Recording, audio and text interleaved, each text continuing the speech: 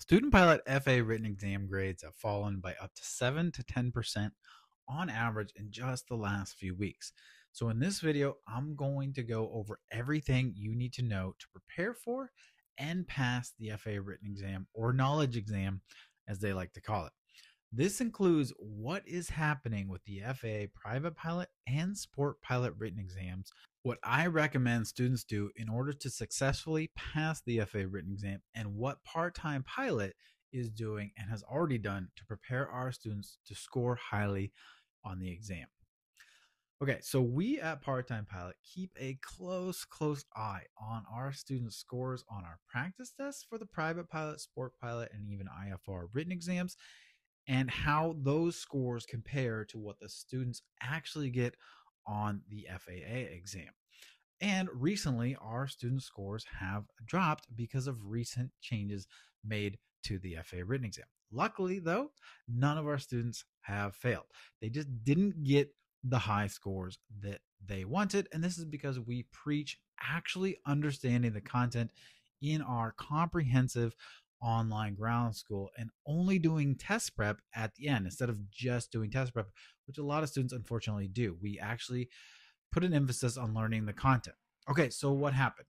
We have been proud to say that over the years, our student scores are about the same or even better on the FAA written exam than they are on our practice tests. And this is by design. We try to make our practice tests harder and again, that comprehensive learning. However, in the last few weeks, this has not been the case. Our student scores have dropped by about 7 to 10% on average on the actual exam. The last time that this happened was back in 2023. I think it was in the spring, and the FAA had just quietly rolled out a new batch of questions and changed what assortment of questions that they were asking students. This time, well, same thing. And we actually expect this to continue on a more regular basis. You see, in 2020, way back in 2020, remember that year? The FAA contracted a new airman certificate testing service and announced that over the next several years would make updates to improve the airman testing process. One of their goals was to completely get rid of what they call question harvesting. This is where test prep providers would collect feedback on the internet or have their employees go take the test and report back what was on it so that they could tell students as closely as possible the exact questions on the test. This was illegal, but it was still happening. And when you get a lot of people doing it on the internet, it can happen. So they plan to get rid of this question harvesting that they call it by changing the questions they use on the test every few months or so, or at least that's what they said, and expanding to more than just multiple choice question types, question formats like maybe matching images or ordering a list, more interactive type question types. Don't worry, we haven't seen them change from the multiple choice questions yet, but maybe that's something that the FAA will do in the future. Again, this was one of the reasons we avoided being just a test prep question memorization type of course. Oh, and maybe also because it actually makes you a better and safer pilot to actually have the knowledge. So that's another big reason why we did it. So they announced all that back in 2020, but the FAA likes to say they're going to do something and then not do it until several years later when they quietly roll it out and it surprises everybody.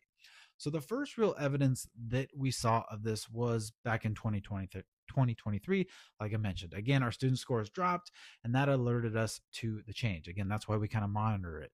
We did a deep dive, talked to the FAA, and came away with the conclusions that they shortened the test to 2 hours. They got rid of interpolation and multiple step calculation problems that take a little bit longer time, and they started asking more questions around the critical phases of flight, like taxi, takeoff, and landing. Well, now here we are in 2025, and again, we have a change. So far, it seems the change is a new batch of questions that are more situational and scenario based questions that assess risk management in critical phases and hazardous conditions, like the ones students would get in a check ride oral exam. The FAA clearly is trying to test more on the things that keep us and others safe in the air. Again, these are still all multiple choice. So, what do I recommend students prepare for passing the FAA written exam? Well, you can look at it two ways. You can say, man, this sucks The FAA is making me have to study more and study harder by getting rid of the shortcuts like memorizing questions, buying a cheap question prep book, and just going over it over and over again and just busting out that studying to get the FAA written exam over. Or you can look at it and say the FAA is making the written a more meaningful exam, forcing me to study harder and actually learn the concepts at a fundamental level, which will actually make me a better and safer pilot. I bet you can guess which side I'm on. I agree with the last take, and I always have, and even more so now that the FAA is kind of changing the test towards that. Too many students were pushing back the actual studying that they had to do to before their check ride and just using test prep strategies to get the FAA written exam out of the way. That made the FAA written sort of a waste of time for those students. If that's how you treat it, it's going to be a waste of time for you.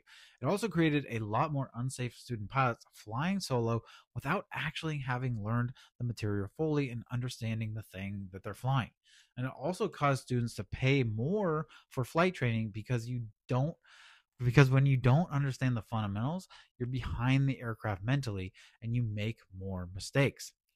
When you make mistakes in flight training, what does your instructor do? Well, your instructor is going to make you redo that lesson until you aren't making mistakes. And every time you redo a lesson, it costs you hundreds of dollars. So now, more than ever, I recommend students learn the ground school comprehensively and as early as possible in their training, if not completely. I've always said this, but now even more so.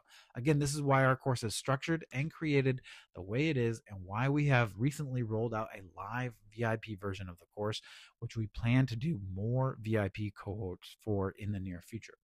I also recommend learning everything in the Airman Certificate Standards, or the ACS, and adding some special attention to safety of flight topics. This means topics like weather hazards, aircraft control, stalls, wake turbulence, stabilized approaches, crosswinds, unintentional slips, skids, spins, hydroplaning, icing, go arounds, etc. You get the picture.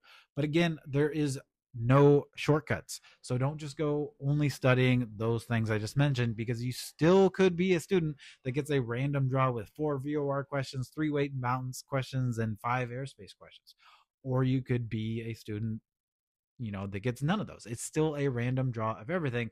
There are just some recent trends that we are seeing and sharing with you to better prepare you. Okay, lastly, what are we doing at Part-Time Pilot to get our student scores up?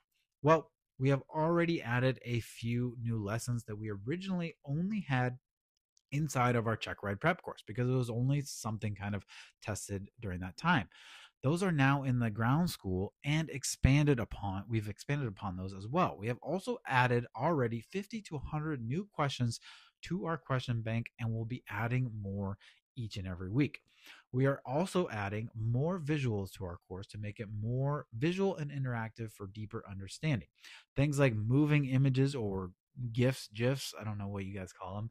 And we just recently signed a contract to get some in-flight video lessons filmed and created to be added to the already hundreds of videos that we have inside of the course.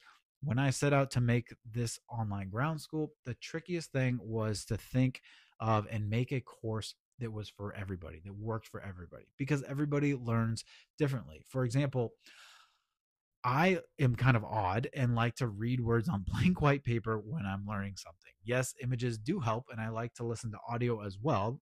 I like that. But for whatever reason, I hate watching videos to learn a topic. Get to the damn point and keep my videos for watching movies and TV and pleasure, right? But I know so many people who think that's crazy, and so many people who are the opposite. So when I made the course, the goal was to always have modes for every learning style, and that's what we're going to continue to do. So we already have video, audio, and written lessons, and the reason why is because sometimes it just takes the right explanation, the right visual, the right video, whatever, to get something to finally click. So we're going to be adding different kinds of visuals to our already existing visuals, audios, and written lessons inside the course to, again, help with that comprehensive understanding inside the ground school, making it more and more comprehensive, less test preppy, because that is what the FAA is doing. And that is how preparing successfully for not just the written exam, but your flight lessons and your check ride will be going into the future with the FAA. So hopefully you found this video helpful. And if you want to learn more about Part-Time Pilot, go to parttimepilot.com. And I've written a blog on this subject as well. And you can go and check that out at the link in the description of this video or the description in our social media bios.